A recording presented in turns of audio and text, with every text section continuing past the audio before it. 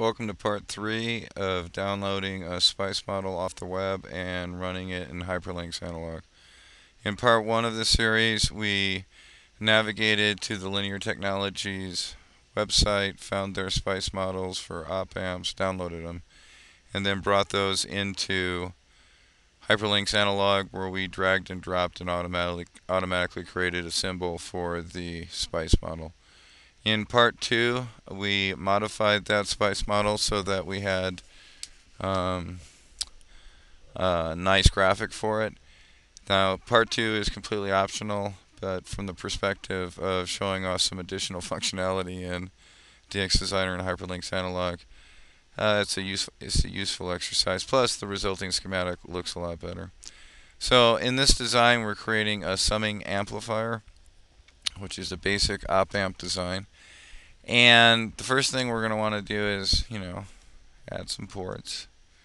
So I've got my positive DC in. I've got 3 different input signals. Let's see, what else do I have?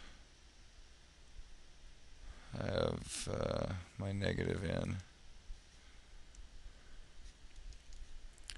Just zoom out to add this output port. I'm going to put it at the end.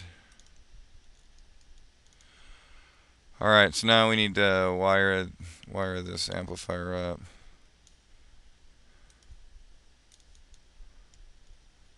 I guess the first step should be to name our signals. So this will be our DC positive.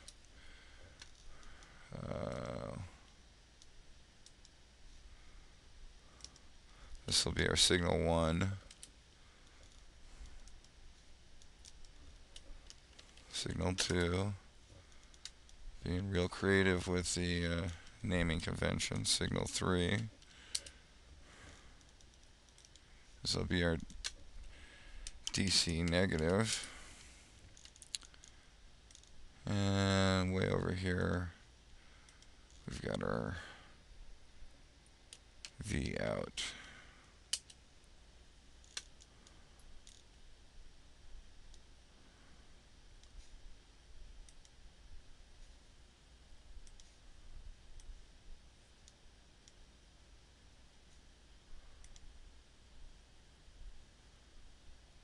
So now just click and drag.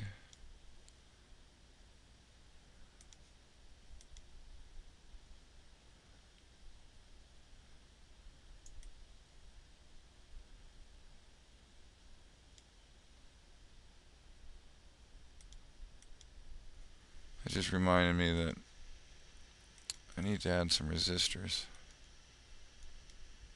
So let's just move these guys up here.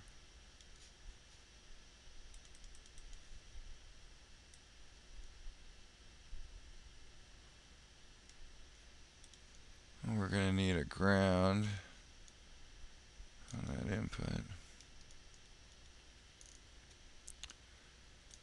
So let's go ahead and grab those resistors out of the SPICE primitive library.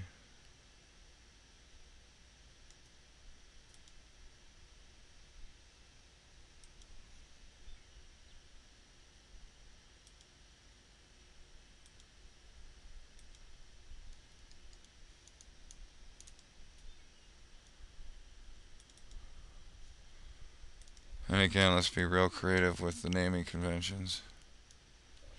So that's R1, value of 10K. First time through, let's just make this a pure summer. So make all the resistors the same.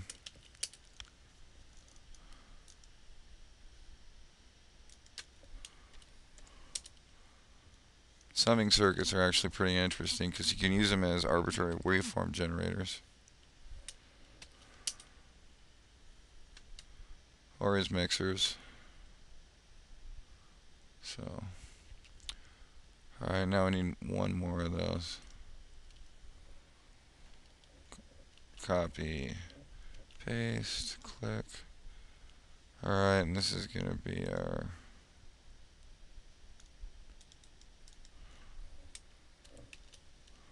summing resistor at 10K. Alright, back to wiring.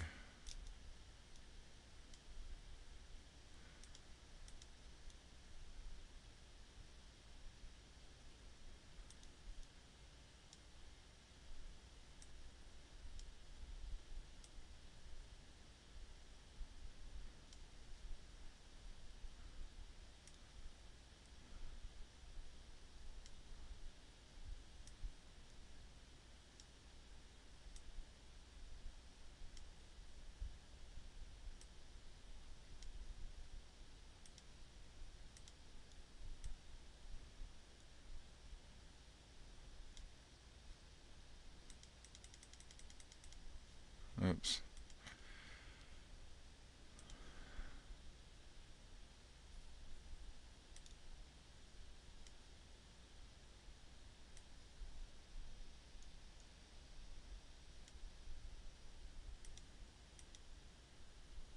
Alright.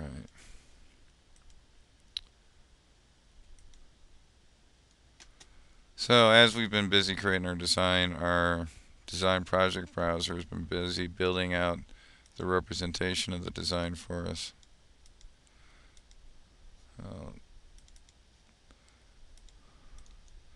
Let's call this sum app. There we go. So probably a little bit prettier than you would normally worry about. At this point, I'm going to close this section out, which will be the circuit creation. And then in the next section, in part 4, we'll go ahead and set up the simulation and run it.